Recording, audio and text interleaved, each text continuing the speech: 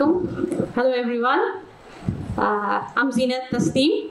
At present I'm working as an assistant professor in the Department of Mechatronics Engineering of Rajshahi University of Engineering and Technology. Today I'm going to talk about a new concept which is called digital twin towards the next generation virtual world. Even I'm at the very beginning stage of this research.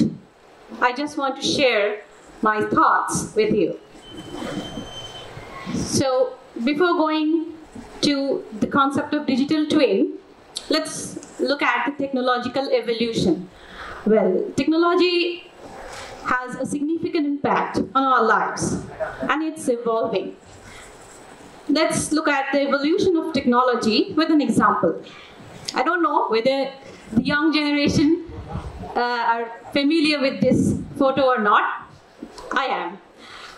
When I was a kid in 1990s, we had this type of telephone set in our house, which was an important mode of communication at that time. It had 10 digits, and we used our fingers in a clockwise direction to dial. Then at the end of 1990s, we got a new telephone set provided by BTCL, then it was known as BTTBO, I think. It was called digital telephone, and it contains a few buttons. 2 more buttons were added, that was star and hash, but we didn't use them at that time. Then finally, in 2007, I got my personal mobile phone. It was not a smartphone, it was a simple mobile phone with a small screen and some buttons. But what about now? All of us, we have our own mobile phones with a big and wide screen and with lots of functionalities, right? Yes. This is the evolution of technology. And this evolution, is not constant. It's not linear. Rather, it's exponential. That is, the rate at which the technology is changing is accelerating every day, every moment. Now, what are the consequences of this technological evolution? Let's look at another example. My mother is a big fan of music, and she had almost 150 cassettes in our house. And she used to listen to her favorite old Bangla and Hindi songs at that time using cassettes. Again, I'm not sure about the new generation whether you are familiar with this product or not. It was called cassettes. And my mother had a cassette player in our house. Actually, it was older than me. And a few years back, after 40 years of service, finally, the cassette player retired. And my mother became very sad. So at that point, I decided to buy a cassette player for my mom. My intention was to give my mother a surprise.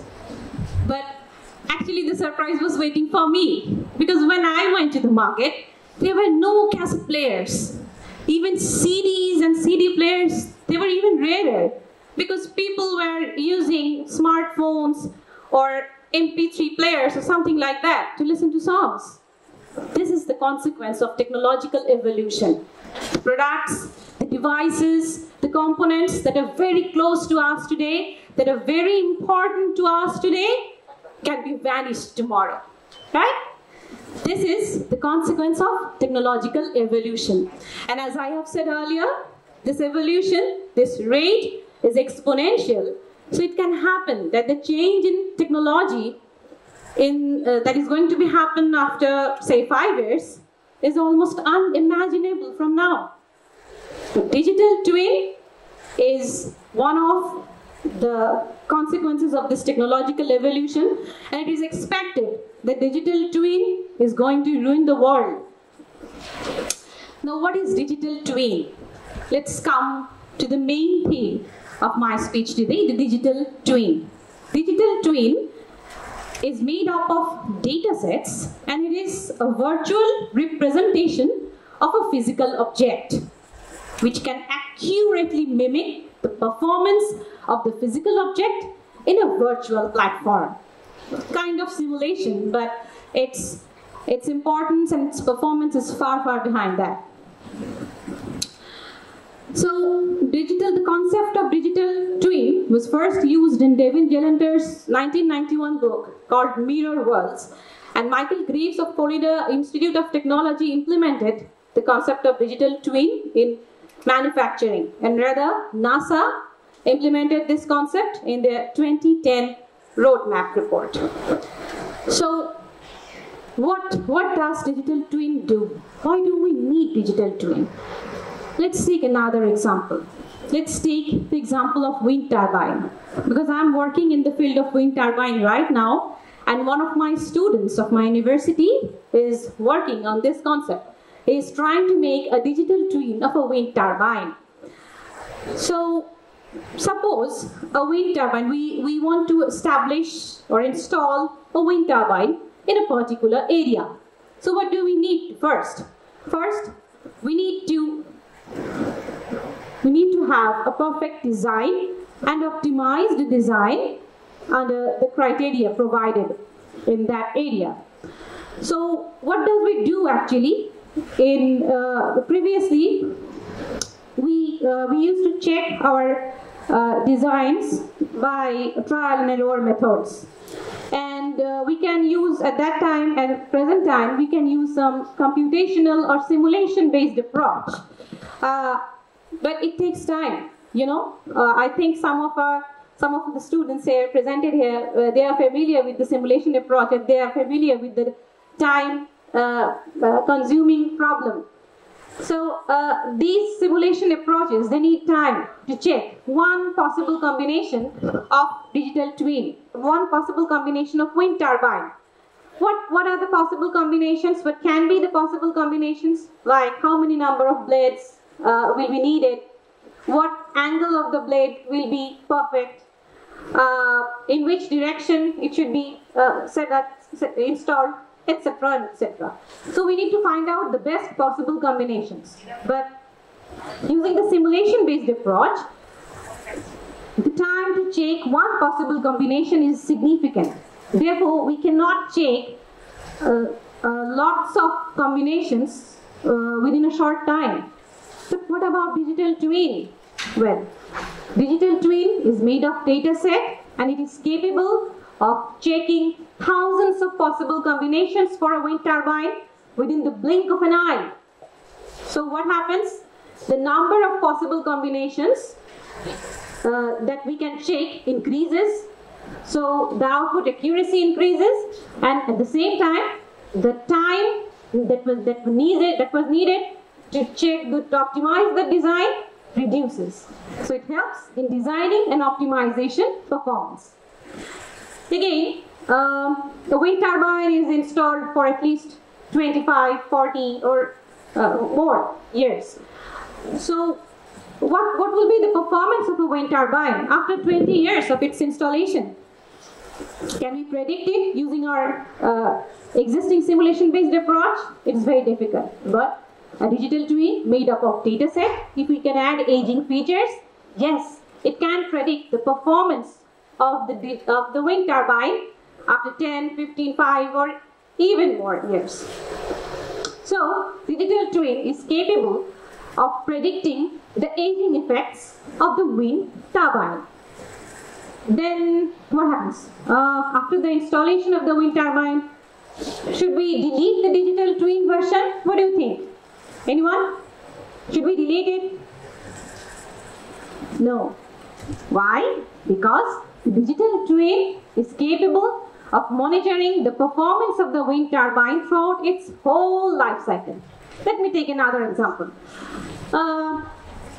Suppose after 5 years of installation of wind turbine, weather office has informed us that a tornado is going to hit the turbine. The tornado, the wind speed will be this and the direction will be this. What we can do? We may have few time in our hands, 5 days, 7 days or even less. What we'll do? Well, if we have a digital counterpart in our hand, we will create a virtual tornado in our virtual platform. And we will ask the virtual tornado to hit the turbine. so that we can find what consequences are going to, what are the effects after the tornado. So in this process, we can determine, or we can select the best preventive measures, and even we can implement the preventive measures on that wind turbine before the turbine physically hits before the tornado physically hits the wind turbine. So in this way, the digital twin is capable of monitoring the physical wind turbine throughout its whole life cycle. So if I draw a summary of the effects of digital twin for a wind turbine, what happens? Number one, it helps in design and optimization part. Number two, it helps to predict the aging effects. And number three, it is capable of monitoring the performance of the wind turbine throughout its whole life cycle. Now, the digital twin concept is not limited to wind turbine only. It can be implemented in a variety of sectors, like in robotics, in intelligent manufacturing, in agriculture, in medicine, and so on. And I believe that it's not far away that researchers will be able to build a digital twin of human being. It may happen that in future, we personal human being, the physical human being, will not face the interview face to face. It may happen that our twin version, the employer, the company, it will use our twin version. It will use the twin version of the applicant to check the performance. It may happen that in future, a digital twin can be used in medical sector to predict the future diseases of a particular individual. So this digital twin concept is emerging, and I believe this is not far away from us. Similarly, the fields related to this digital twin concept, like data mining, data science, data storage, quantum computing, artificial intelligence, IoT, these fields are going to emerge in the future research. So, as a researcher, a baby researcher, I call myself a baby researcher because I believe I'm in the baby stage in the vast research field. So, being a baby researcher, it's my little suggestion to the infant researchers, right? That you please, if you are working, if you are going to pursue a research in a technological field, please put some effort before starting your research, because technology is evolving. What we are having, what is very important to us today, it can be phased out tomorrow. So please predict the future generation researchers and try to conduct your research in those points. So thank you very much. Thank you to all of you. Thank you to the organizers for inviting me in this event today. Welcome you all to the virtual world. Let's grab into the virtual world, take the best of it, but please don't forget our physical identity. Thank you.